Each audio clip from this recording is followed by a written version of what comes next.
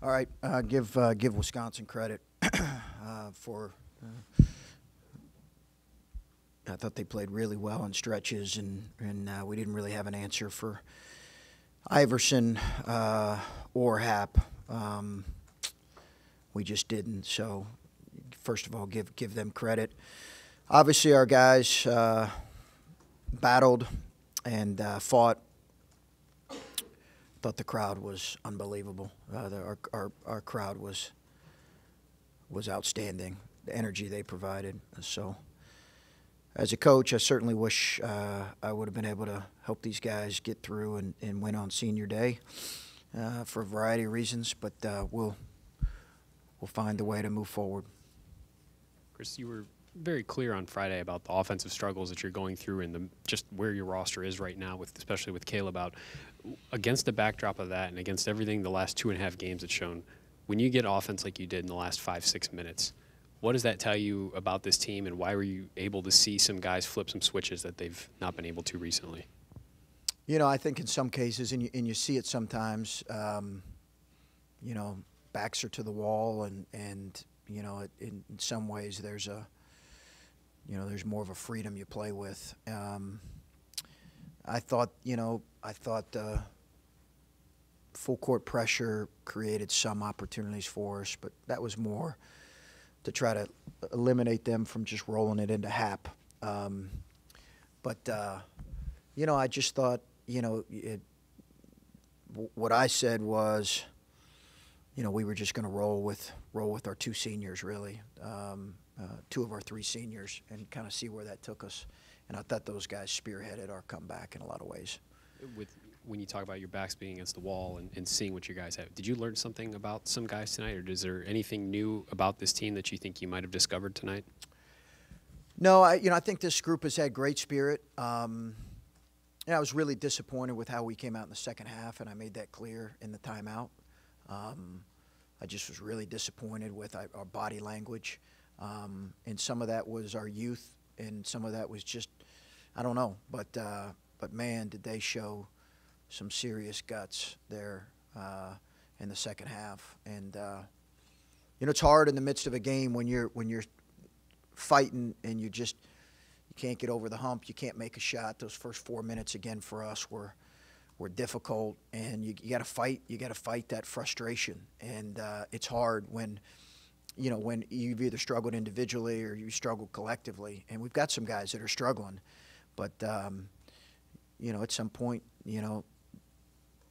this game requires you to kind of have some courage and cut loose and play. And I just thought our guys did a great job of that. Chris, do you know, moving forward, whether or not if your team needs it, that you'll be able to get on the microphone no matter what arena you're playing in and get them juiced up? I did that because the official came to me and said, "Hey, could you help us with them throwing stuff on the floor?" So I said, if you're asking me to get on the microphone, I certainly will. But man, I just, this team, you go through a couple games where you get beat up quite a bit, and it's like when you're at home, and we didn't give them a great reason there for a while to really. And Wisconsin played a big role in that. We just didn't give them enough of a reason to get loud. But it's like they were just kind of wrapping their arms around their guys, knowing that we had some guys struggle. And it was the difference for sure. And then, so when that happens, I'm just wondering, is it more encouraging that you guys have been beat up a little bit and you were able to summon that at the end against a really good team, or is it frustrating that you're like, where has this been? Like, why haven't we had this sort of sense of urgency, knowing the position we've been in the last couple of games? I probably a little bit of both, but I do think it does take a little bit to find your way when you pull a guy out of the lineup that has played such an important role on your team. Like, I don't know that that's an immediate thing. And that's right. I mean, I'm not saying that no one's feeling sorry for us, nor should they. I just think that's a little bit of an adjustment, and contrary to maybe what other people thought, I thought we showed some fight at Northwestern. I did not think that at Purdue. I did not. But I thought we did at Northwestern, particularly in the second half. I really did. I left that watching, saying, hey, we showed a little spirit. I did not think that at all at Purdue, but I thought it was a little bit it was better against Northwestern. And then I thought today, being at home and having some energy behind you helped us.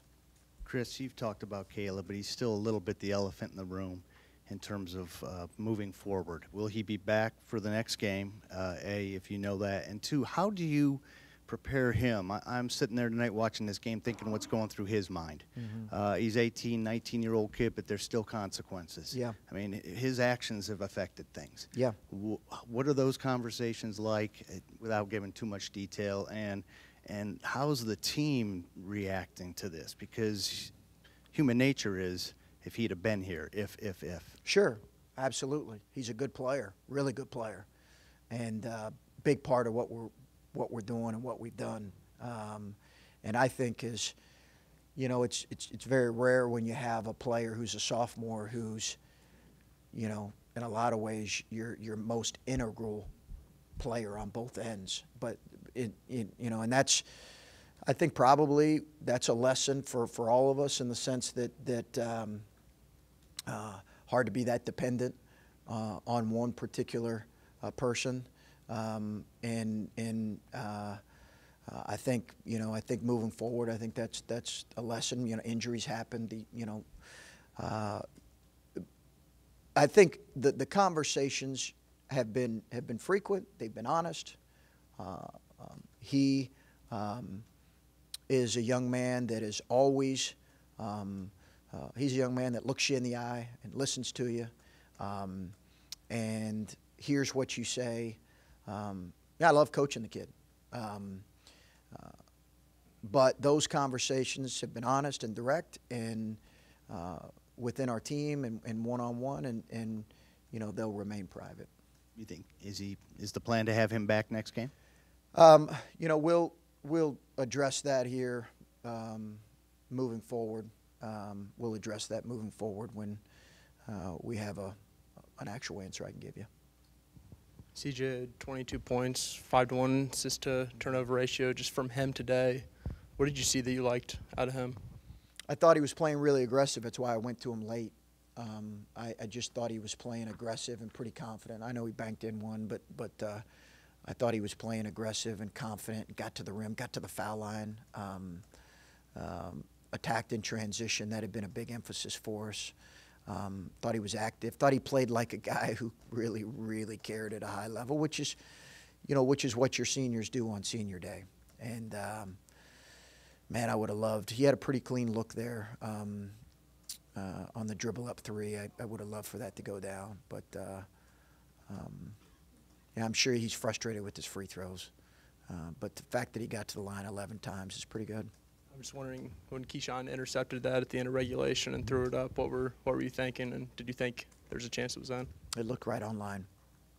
It looked right on line. I mean, it was 2 feet maybe away from at least hitting the rim. It looked pretty good from my standpoint. And you know, we were debating on whether to put somebody on the ball or not. And I'm always a guy on the ball in those situations, always.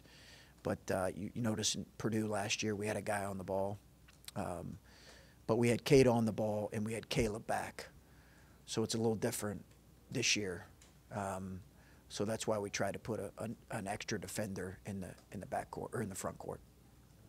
Chris, I'm sorry to belabor the point, but I think there's a teleconference tomorrow. You're going to be available probably Tuesday or Wednesday. When do you expect to have an answer on Caleb that we'll know? I would expect, and then what's the next? When are we getting together here again? Tuesday or Wednesday. Okay, I think I'll have something for you by then. I would expect by Tuesday we'll have something for sure. Okay. When you guys left here after Iowa, it just felt like it was inevitable that you guys were going to the tournament. You didn't want to talk about it good or bad at any point, but what have the last 3 games since that suspension, the losses that you mentioned, what have they been like for you, where it seemed like there was so much optimism after that one night, and it's completely, other than the second half rally, it's just felt like it's been completely different for you guys? It's been really hard. Yeah, it's been really hard. I mean, losing's brutal. It's miserable.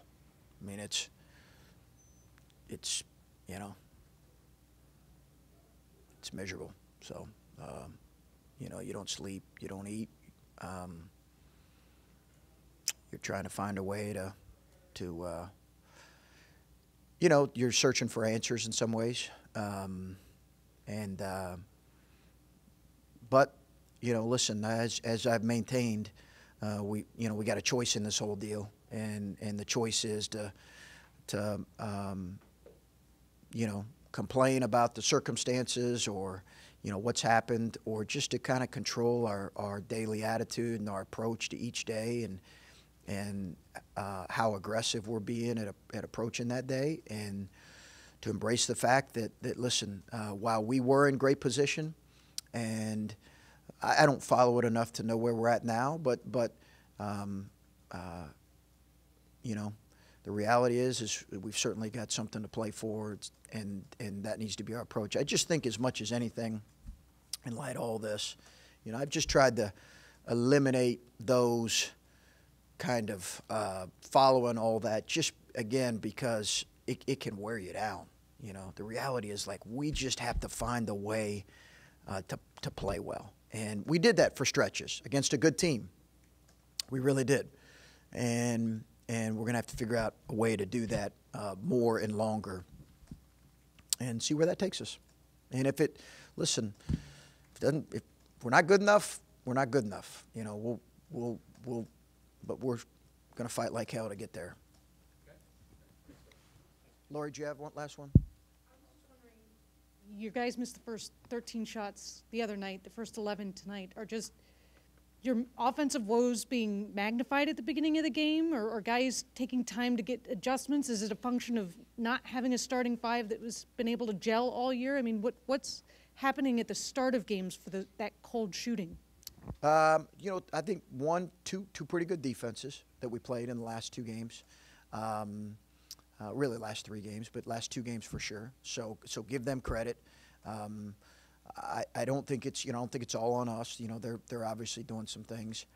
We had some really good looks, and that's the thing as a coach you're trying to do, is get really good looks. Like, we had some shots right around the basket, layups, and we had some pretty clean open threes. You know, we just missed them, and our message to our guys was, the quality of our shot, we just need to control the quality of our shot and be aggressive with that. And I thought, you know, we had a stretch in the second half where some of our young guys didn't quite understand that, but that's all we can control, is the quality of our shot. And you know, I think perhaps the lineup change has affected that. I'm sure it has, but you know, we got good looks, and we'll knock them down.